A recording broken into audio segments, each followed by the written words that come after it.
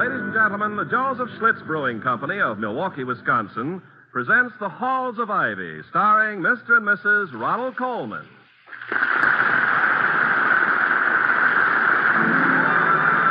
I was curious. I tasted it. Now I know why Schlitz is the largest selling beer in America. No wonder it's the beer that made Milwaukee famous. If you like good beer, you'll find it pays to be curious and learn about Schlitz for yourself. And now, The Halls of Ivy. The halls of ivy that surround us here today, and we will not forget though we be far,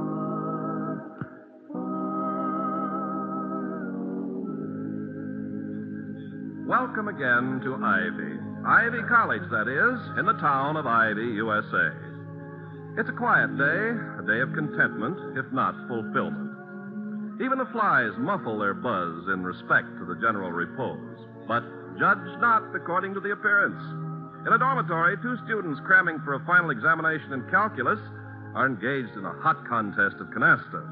A professor of philosophy has just scalded his throat with a boiling cup of tea. And in the tranquil home of Ivy's president, Dr. William Todhunter Hall, his wife Victoria, erstwhile leading actress of the London stage, is pacing the floor as though waiting for a first night curtain. Toddy, is that you? Hello, darling. Am I late? No, but I just couldn't wait for you to get back today. Why today more than any other day? Because I have something for you that I think you've wanted for a long time. Has there ever been a moment that you haven't had everything I've wanted for a long time? Here you are. For Dr. Hall, with the compliments of Mrs. Hall. Oh? Well, go on, unwrap it. First, I'd like to make a little speech about how my gratitude runneth over. You open it. Go on, do open it. No. Yes. Yeah, it looks like it's... and it is a book. It's... Vicky. You're welcome, Toddy. Oh, but Vicky, how in the world... John Donne. Is it really the first edition? I wasn't too sure. Yes, it's the quarto. Look. Here we are. Look. The poems by J.D. with elegies on the author's death. London. Printed by M.F. for John Marriott and are to be sold at his shop in St. Dunstan's Churchyard in Fleet Street, 1633. It's what you wanted? Oh, Vicky, my angel. I've been searching for this slim little treasure for some 15 years. I've accumulated enough dust from bookshelves both sides of the Atlantic to fill up the Pacific. I've ransacked every seductive cellar and attic, from the Hebrides to Halifax, and you... Where in the world did you find it?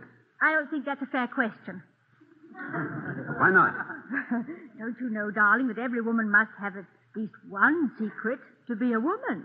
It's a hangover. I see. So it's none of my business. All right. Wheresoever, howsoever, and howsoever much I will thankfully receive. Forgive me, my darling. I haven't even kissed you for it. I'm entirely and everlastingly indebted. Again, and again, and again. Ooh, Toddy. All that for just one little book. For Christmas, I'll give you Dr. Eliot's 5-foot shelf. Well, there's more where that came from, but...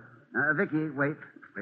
Look, where's the poem I want? You know, it's somewhere near the... Here it is. Yeah, do you remember? The Good Morrow. I wonder by my troth what thou and I did till we loved. Were we not weaned to... Unquestionably someone who hates love and poetry. Well, we did dispose of him in short order. Excuse me, darling. Hello, Dr. Hall speaking. Hello, Doctor. This is Merriweather. Oh, it's nice to hear from you, Mr. Merriweather. Yeah, well, I'm sorry to bother you, but I thought you should know that Clarence Wellman's in a tizzy again. Again? Well, that's a chronic condition, isn't it? Well, it's nothing that concerns you, Doctor, but whenever there's trouble, leave it to Clarence to tie it on your front steps. His bomb sight is permanently focused on your doorknob. What now? His cousin, George Maypole. You and the rest of the board appointed him college librarian. I washed my hands of it with a good, strong soap. Yeah, well, it really isn't Maypole. Well, then, who is it and what is it? Wellman says that there's a criminal rampant on the campus. Well, in the first place, Mr. Wellman doesn't know the word rampant. And if he does, I'm sure he thinks they're trousers for lamb chops. Secondly, what has that got to do with Maypole? Or do you mean that Maypole is running rampant? Well, it could be, Doctor. It could be. Well, it seems a brand new old book is missing from the library. Oh. According to Maypole, as reported by Wellman, this book is worth a lot of money. College library got it with a new Breckenridge donation. Hasn't even been cataloged yet. Wellman's threatening to send for J. Edgar Hoover. Mr. Merriweather, do you know the title? Well, hasn't got any. Just an old book of poems. Well, the name of the author? He couldn't have thought much of his stuff. He just signed his initials, J.D. Did Rockefeller ever write any poetry? Are you still there, Doctor? Yes. I'm here. And then again, I'm not quite sure. Well, I don't see how Wellman can possibly pin this on you, but I just wanted to let you know. Don't let him worry you, Doctor. Oh, I'm not worrying about Wellman. Good. Oh, thanks. Thanks very much, Mr. Merriweather. Goodbye. Victoria, in the first surge of excitement, I may have misunderstood you.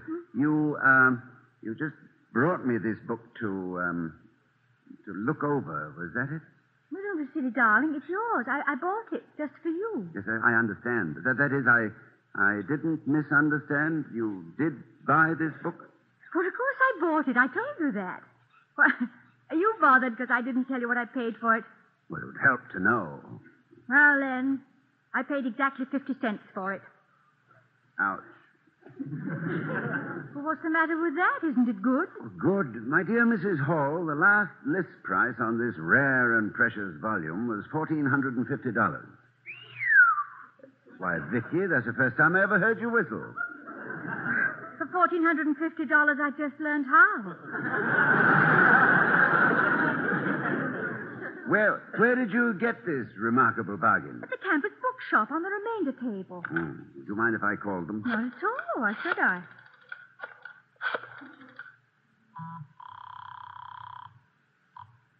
Campus bookshop. Epsom speaking. This is Dr. Hall. Oh, good afternoon, Dr. Hall. May I help you? I hope so. I'm calling in reference to a first edition of poems by John Donne. Oh, my gosh. Pardon me, Dr. Hall, but that's all I've been hearing all day. Between Mr. Wellman and the Maypole, you think I stole that book. They've been on the phone every 5 minutes since noon. Now they're even threatening to search my shop. I see. Then you've never had it in your store? Oh, heavens, no. Not that I wouldn't have loved it for myself. And I know how much you've always wanted, Dr. Hall. Yes, I have. Oh, you must feel very badly about all this. Yes, I do. Well, for your sake, I hope they find the book. For my sake? Oh, yes. Well, thank you very much, Miss Remsen. Goodbye. I did buy it there, Toddy, no matter what he said. I bought it there this morning. Yes, of course you did, my dear. Now, look, darling, I'm not a child, so you might just as well tell me what's going on. It all started with that telephone call from Mr. Merriweather, didn't it? Well, come on, Toddy, come on, I can take it. By a remarkable coincidence, a rare book has disappeared from the Ivy Library. Oh. A first edition of poems by John Donne, which I bought at the campus bookshop today, only they never had it?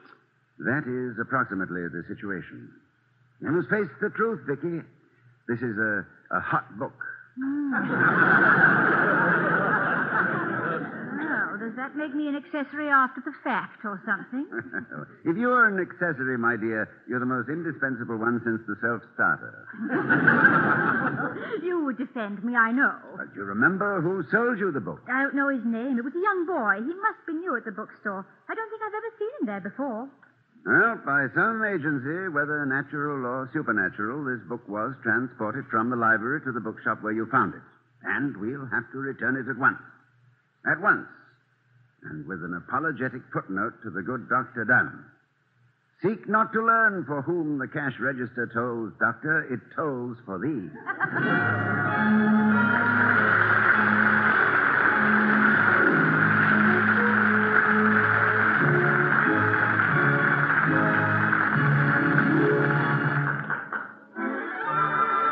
I was curious.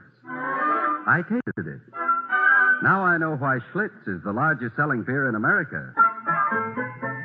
No wonder it's the beer that made Milwaukee famous. We'll return to the halls of Ivy, starring Mr. and Mrs. Ronald Coleman in just a moment. But first, let's hear how one man turned an idle moment into an ideal experience.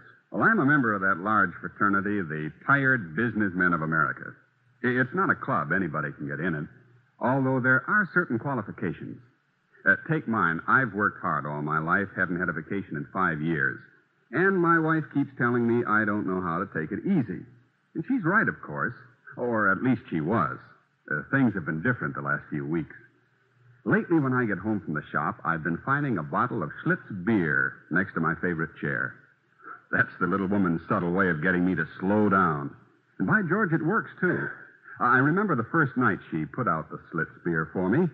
I came home after a pretty rugged day with everybody wanting their orders at once and 4 of my men home ill.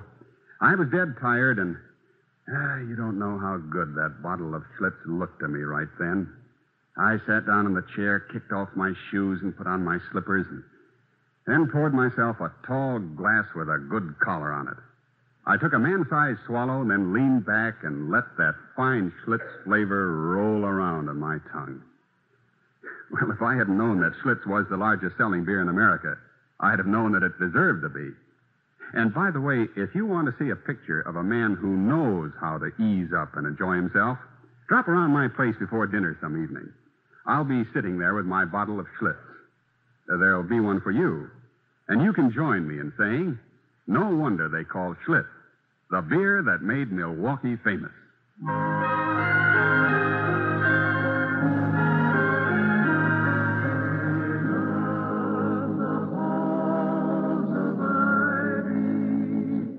That surround us here today. As we return to the halls of Ivy, we find them preparing regretfully to return their precious first edition to its rightful owner, the Ivy College Library. Toddy, the binding's falling apart. We could take it back page by page. No, darling. All or nothing. Just blindfold me, tie my hands and arms, tuck John Dunn under my elbow, and we'll be on our way. Shall I untie you so you can answer the door, dear? Oh, no, you remain seated, Mrs. Hall, just in case it's Wellman. Well, I could swallow the evidence leaf by leaf. $1,450 worth, A rich dish. Come in. Good afternoon, Dr. Hall. I'd like to talk to Mrs. Hall for just a minute. It's terribly important. Oh, you sound important, Mr. I'm Tucker Milser. I'm a freshman. Oh, I'd never have guessed it. Come in, Tucker. Vicky, Mr. Tucker Mills to see you. Oh, why, William, this is the boy in the bookshop. Please, Mrs. Hall, could I speak to you privately? I mean, personally, on business? Well, I would have to be obtuser than I am not to perceive and act upon a hint as broad as that. Please excuse us, William. Yeah, I'll take a long stroll into my study. I want to look up a word, obtuser, as a comparative adjective. Mrs. Hall, do you remember you bought a book from me this morning? Indeed, I do. I'll give you $1 for it. Tucker, I only paid 50 cents. I wouldn't want to make a profit. It was a purchase, not an investment. Will you take 50 cents then? It isn't mine to sell. I gave it to someone else. Oh. Well, do you think you could get it back? I doubt it. Would you tell me who it is? Maybe I can make a deal for $1.50. Well, why are you so anxious to buy this book back, Tucker? Oh, a friend of mine wants it. Well, a friend of mine has it. A very dear friend. Oh, there's got to be a way. There's just got to. Well, if it means so much to you, perhaps if you explain to Dr. Hall. Oh, that's all I need. The prez. Dr. Hall may have his forbidding aspects, but he's really a rather wise and compassionate man. And besides, he's the one that has the book now. Oh, I'm cooked. Gee, I didn't want to tell you, Mrs. Hall, but you're in awful trouble. I am. And I got you into it. Do you know what that book was that you bought from me? Yes. A first edition of poems by John Donne. Why didn't you tell me? If you knew what it was, why did you let me sell it to you for only 50 cents? Gee, it's worth an awful lot more than you paid for it. I know. I'm told it's worth almost $1,500. What? Oh, brother. Who told you that? Dr. Hall. I'm dead. Oh, Toddy! Will you come in here, please? Yes, darling. A young man just died. So I see. He's quivering with rigor mortis. To coin a medical novelty. Dr. Hall, I didn't do a thing, but now I've got you all into a mess, and I wish I'd never taken that darn job. Now, sit down. Vicky, would you scare up a snack for Tucker? Sure, he looks a little weak. Vitamins coming right up. Now, go ahead, Tucker. What were you saying? Well, I work for the campus bookshop. This morning they sent me to the library to pick up some duplicate books. You know, whenever the library gets a new shipment, they weed out the shelves and sell all the extras to the store, and we put them on the bargain table. Well, there was a whole pile of them in the library office today, so I just took them. Nobody can blame me for that, can they? Oh, it's always possible to blame anybody for anything. That's why the index finger is slightly curved. It points round corners. When did you find out that you'd taken the John Donne along with the others? When Mrs. Hall picked it out. It was such a beat-up book, it didn't look worth 50 cents. And that's why I noticed it. Then when Mr. Empson started yelling about a valuable old book by John Donne missing from the library, I just ran here as fast as I could. I didn't want to make any trouble for Mrs. Hall. Well, thank you. I can still make my entrances on cue. Here you are, boys. No tipping, please. Thank you, ma'am. Thank you, ma'am. Vicky, Tucker here has just vividly described the peregrination of a particular book which has put us all in a kind of a pickle. Well, you can read it with relish, Doctor. Well, it's all very simple, Tucker. Mr. Maypole will understand when we explain what happened. For Maypole? He'll never understand. He hates me. Oh, then it isn't so simple. Why does he hate you? Well, I used to work for him at the library. One day I found a book he'd misplaced, and he never forgave me. Then when Professor Cameron asked him for a book, Maypole said it wasn't in the library, only I found it in the stacks. And I got fired for that, and I thought I was doing him a favor. Well, when you help somebody like Maypole, you often expose him. Well, don't worry, Tucker. I'll return the book to the library myself. And Maypole need never know you had anything to do with the matter. Gee, you can't do that, Dr. Hall. I got you into this, and besides, the book's really yours now. I think we should have that door removed and a 10-cent turnstile installed. I'll get it. Tucker, I told you Dr. Hall would understand. He's a great man, Mrs. Hall. Oh, Mr. Wellman. Mr. Wellman! Uh-oh. You don't have to shout, Dr. Hall. May I come in? Yes, of course, Mr. Wellman. Come in. Come in, Mr. Wellman! Quick, Tucker, let's find a foxhole in the kitchen. Mr. Wellman, I'm honored. This is not a social call, Dr. Hall. I thought you'd be relieved to know that the thief has been found. Oh? What did he steal? Didn't Merriweather call you, or is it so unimportant that it has already slipped your mind, Dr. Hall? A rare volume was stolen from the library. Oh, yes, the John Donne. The thief is one of the students, Tucker Mills. Well, what makes you He think has a bad record. My cousin had to fire him from the library. He's been working recently at the campus bookshop and was seen in Maypole's office this morning when the book disappeared. The police will soon pick it up. Well, then I assume it's out of my hands. Well, thank you, Mr. Wellman, for taking the trouble to relieve my mind. Your mind? Oh, yes. Goodbye, Dr. Hall. Well, come out, wherever you are. Has that Cossack gone, Toddy? Come on, Tucker. The coast's clear. Weather still cloudy. Small storm ahead, I'm afraid. Gee, Dr. Hall, I'm terribly sorry. I better give myself up and just tell the truth. Oh, I believe in the truth, too, Tucker, but if Wellman and Maypole have their way, and they must have it to clear up Maypole's blunder, You'd have your day in court, and I've no doubt that justice would eventually prevail. But in the meantime, what about your term papers? Your final examinations? You'll miss all of that. Who's going to make up for it? For all of truth, you'll still pay a penalty, and that would be very unfair. Gee, Doctor, and besides that, I'm causing you an awful lot of trouble. Oh, you weren't the cause, Tucker, but you could be the innocent victim. And you will be unless we find a way to silence Wellman and Maypole. For instance, if the missing book were to be found in the presence of witnesses, right on Maypole's desk where it was all along, or should have been, well, then I think they'd be glad to let the matter drop. Who's going to put it there? I'll toss you for it. Oh, you got a two-headed nickel. You always win.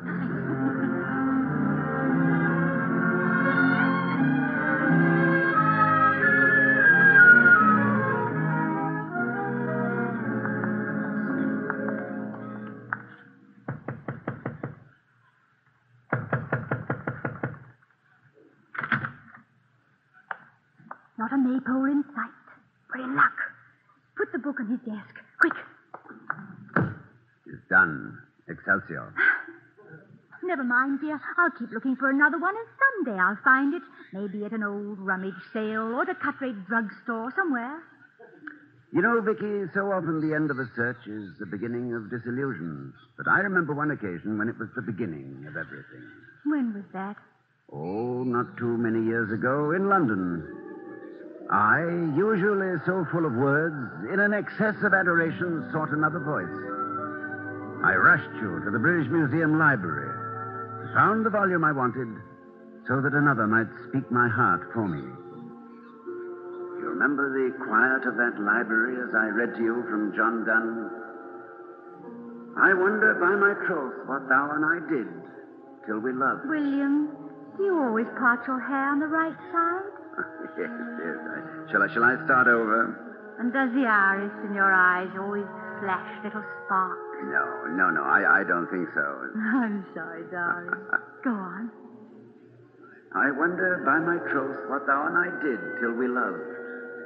Were we not weaned till then, but sucked on country pleasures childishly? Or snorted we in the seven sleepers' den? 'Twas so. But this all pleasures fancies be. If ever any beauty I did see, which I desired and got, 'twas but a dream of thee.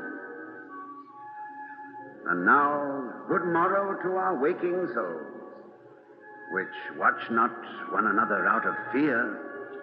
For love, all love of other sights controls, and makes one little room and everywhere.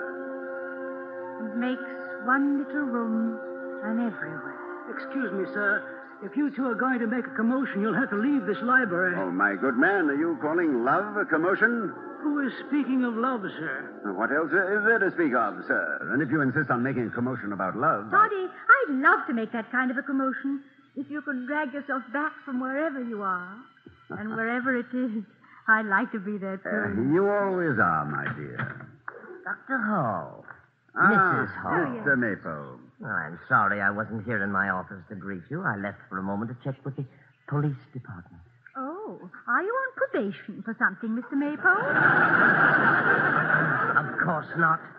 You know what has happened? Well, I've heard disturbing rumors that you lost a very valuable book from the Breckenridge collection. Lost? Lost, indeed. Dr. Hall, it was stolen. What was stolen, Mr. Maypole? A first edition of John Donne. I thought you knew. John Donne? I saw it here a minute ago. Where was it? Here we are. You mean this? What? What? Dr. Hall, where did you get this book? Why, I just picked it up from your desk here. It wasn't there. It couldn't have been. I tore this place apart. I know it wasn't there. In fact, I know who took it. Couldn't you have made a mistake, Mr. Maypole? I never make a mistake. I know who had this book. Oh. Then you knew I had it. You? I bought it. You? I bought it for Dr. Hall for 50 cents. 50 cents? You couldn't have. But I did. I bought it at the campus bookshop. But how did it get to the campus bookshop? Perhaps the answer is that you left a very valuable piece of merchandise lying on top of a pile of discards. The boy stole it. Now, why should a boy steal something worth almost $1,500 and sell it for 50 cents? Particularly when he didn't make a cent for himself. I'll talk to dear Mr. Wellman about this. Do by all means. I hardly think that your cousin, who is at least a good businessman, would approve of such ineptitude. This is a trick, Dr. Hall. No, Mr. Maypole, just a full, if somewhat eccentric circle. We should be grateful the circle is now completed. But I don't think the Board of Governors would find it very funny if they knew that the custodian of such valuable treasures as this didn't know a first edition from a duplicate. Oh, Dr. Hall, in all my years, I've never been accused. In all your years and in all the years to come, Mr. Maypole, you should be everlastingly indebted to one person, my wife. If she hadn't bought this book, somebody else might have come along and bought it. And then where would you have been? Good afternoon, Mr. Maypole.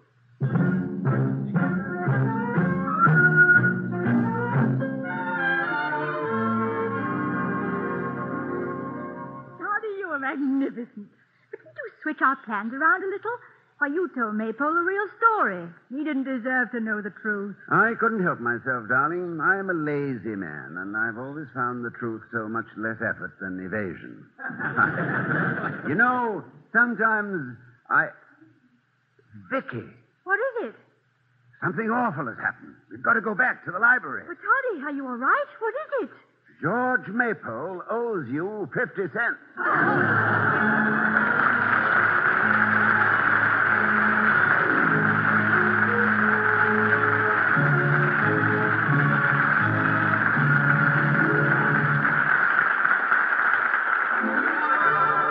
I was curious. I tasted it. Now I know why Schlitz is the largest selling beer in America. No wonder it's the beer that made Milwaukee famous.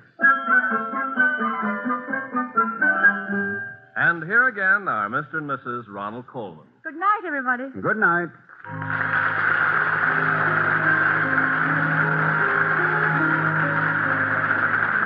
Be sure to see Ronald Coleman's latest picture, Champagne for Caesar. We'll be seeing you next week at this time at the Halls of Ivy, starring Mr. and Mrs. Ronald Coleman. Friends, Look magazine, now on the newsstands, carries a wonderful story about Mr. and Mrs. Ronald Coleman and the Halls of Ivy. It's called Ronald Coleman Becomes a College President. When you read it and see the interesting pictures, you'll know why the Colemans fit so convincingly the roles of Dr. Hall and the charming Vicky. That's Look magazine on the stands now. Other players in our cast tonight were Willard Waterman, Herbert Butterfield, Rolf Sedan, Sidney Miller, and William Tracy.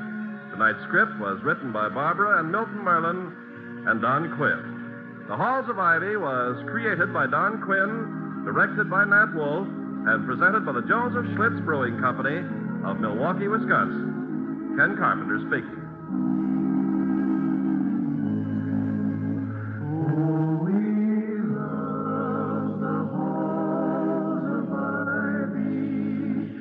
That surround us here today, and we will not forget though we be far.